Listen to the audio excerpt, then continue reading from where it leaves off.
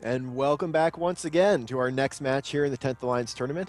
I'm very sad to say this is the last match for today that Laz and I will be commentating for you. We'll be switching over to the always excellent Kill 2 and Zastro for the second half of the day. But we're going to make the most of the time we have together, and that starts now. We've got Red Overlord versus Revolution today. Red Overlord has brought a ECM kite team with 2 Tengus, 2 Kitsunes, and 2 Dramules. Whereas you have Revolution with the Merlin, 2 Macarials, 2 Hawks, and you're going to see the Macarials, much like the Vargars, have extremely long range on their autocannons just because the Macarial gets a 10% per level buff for fall off. So we're seeing the match has now begun. The Dramules are burning off to try to get some range for the roll team, and we're not seeing any successful. We're seeing some successful jams on the Macarials from those Kitsunes. It's really going to be a question of whether those Macarials can manage to take down the small stuff before it gets right on top of them, because at that point it's going to be a lot more difficult once they get webbed down by the Dramules. Tip, and you also see the Hawks are most likely ones fitting the E-War and dampening the Kitsunes, try to keep some of those jams off the Macarials, keep them out of range, as you see the jams fall off the Macarial and fall onto the Hawks. Yep, we do see 1 Merlin down and 1 Kitsune down. 1 Merlin for the Red Overlord, 1 Kitsune for Revolution, both going down. That's a good trade for Red Overlord, although they just lost a Hawk as well. These Hawks and Kitsunes have very good tanks, but they're up against a decent amount of damage from the 2 Tengus and the Dramules. And the one Jeremiel for the Red Overlord team just dropped. These Macarials just keeping range. They don't have to deal with too much tracking issues with that range, and they're just tearing apart these frigates. What's going to be fascinating to see once we see all the frigs die, which is going to be how this is going to start, is exactly how the tanks are going to be on the Macarials and the Tengus. Both of them are definitely shield tanked, so it'll be interesting to see whether we're dealing with ancillary shield boosters on those ships as well, which I think would be good choices for both of them in this case. Well, you have the Macarial, which only has 5 med slots compared to the Tengu, which has about the same, depending on what slot layout you go with. So it's definitely a pretty even match when it comes to tank. The Macarial itself probably has a little bit more shield HP, just for extra buffer. But doesn't have the resists. The actual tank would be higher than on the Tengu. Well, we're going to see now, though, what's going to happen. The Macarial of Ren is now taking damage from the Tengu missiles, and we're seeing it drop down. Yep, we are seeing shield boosts on it. That is likely an ancillary shield booster once again. Again, huge amount of use of these. It's going to be a large ancillary shield booster or extra large, so that's going to be giving you a lot of rep, but it doesn't look like it's enough. It's still dropping very quickly. It's gonna be interesting to see if these guys actually have barrage loaded, or if they're trying to switch ammo to that close range ammo to get DPS on these Tengus. Because I don't see any turret effects coming or firing from the Macarial Ren. There they are. They're starting to shoot again. Yeah, he might have just been changing ammo, which probably would have been a good choice. But I'm surprised his tank is so weak. He's not pulling back a lot of shields, which may indicate a... Wait, I'm seeing an armor rep effect on him? Is he dual tanking Macarials? New metagame? I'm not sure. I may have just been seeing that wrong, but hopefully. We'll see. It's starting to pull back some shield now. And one of the Tengus is also active tank that's getting hit. Kalisa in the Tengu is tanking very hard, but once he runs out of those huge boost cycles. Cycles on that Tengu. That is definitely an ancillary booster out of the Tengu. I'm not sure what's going on with the That is definitely a dual tank, because it had armor damage. It is now back up to full. Yes, he's got an armor rep and a shield rep. Wow. If Red Overlord loses to dual tank Macarials, that'll be embarrassing for them. Wasn't expecting that at all. I think we can now declare this to be the new flavor of the month for the tournament. Dual tank Macarials. Dual active tank Macarials, they're going to be the wave of the future. It's likely they're going to be what, say, CCP's next excursion fleet flies, with their excellent use of fitting knowledge that they have at the company. Well, Pamdic Legion used to have their Macarial fleet. Are they going to go back to it now with this new meta? Yes. Well, switching to this, I don't know how we can beat twice the rep. Like, honestly, 2 is always better than 1. As you see, Kalisic finally died in that Tengu. They're going to lose a lot of DPS. That's going to let this Macarial maybe pull some reps, depending on how much cap he has left after running both those boosters. Mm-hmm. They're going to get, once that last Tengu goes down, just going to be time before the Dremiel kites.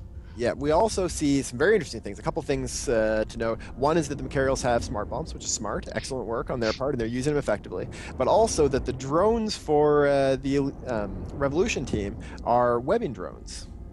You've got light webbing drones that they're using, and I'm honestly, they're one of those module or drones that has some interesting edge uses. They can be useful in some cases, but honestly, most of the time you're better off with something else, I think. Oh wait, or Yeah. no, those web drones. Who do they belong to here?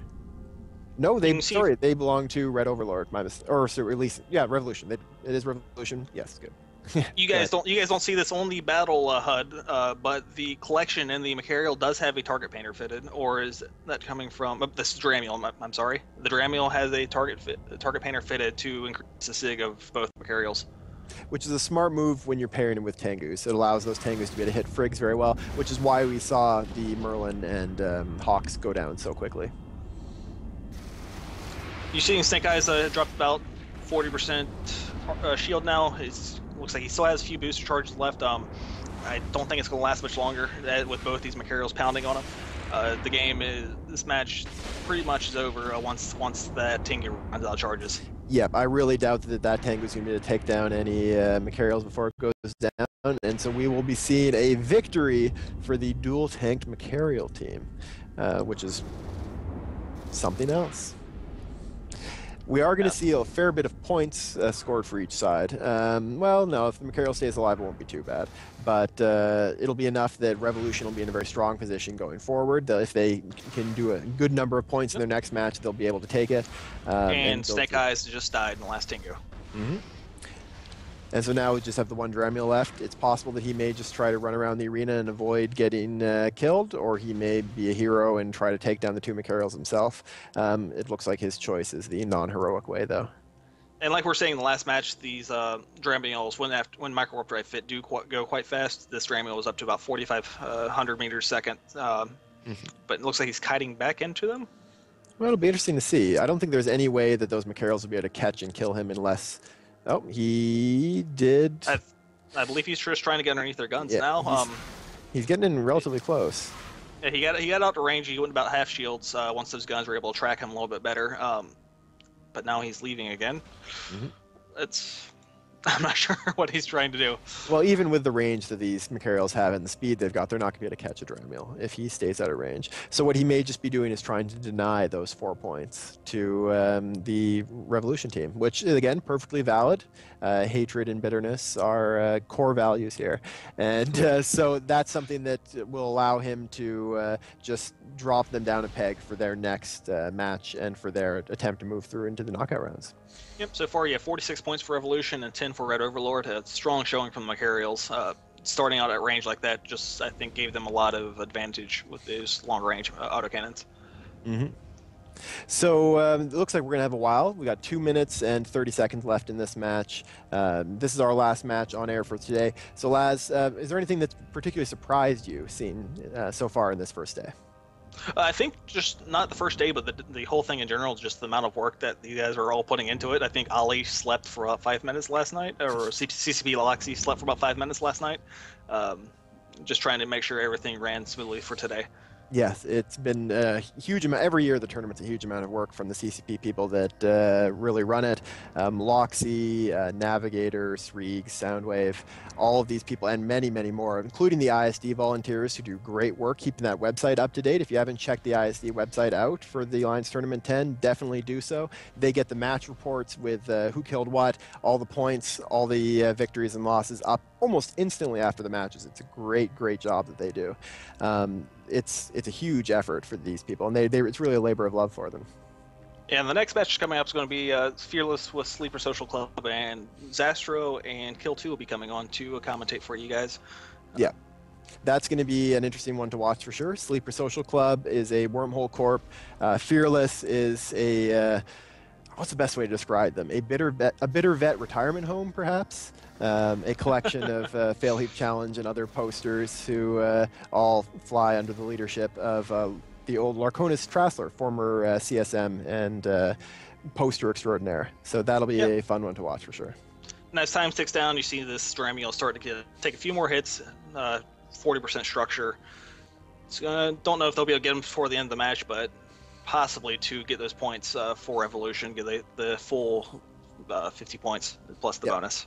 Having an extra 4 points in this will definitely help them, and it puts them in a much better position, but it's going to be tough. If that Dramulk just keeps range, he'll survive easily, even though he took some hits and got really low there. For me, the most surprising thing I've seen so far is the strength that these ECM teams have had. I wasn't expecting these double Rook teams to do quite as well as they did, but they've been very strong so far. It's still early, but that I think has been the big surprise for me for this first morning.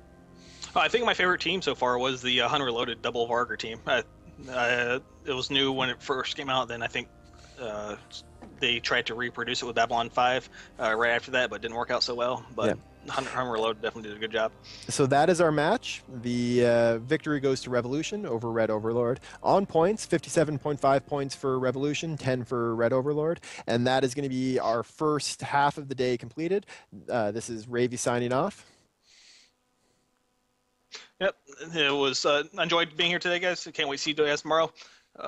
And good luck to everyone else in the tournament. Come back for the second half with Zastro and Kill 2.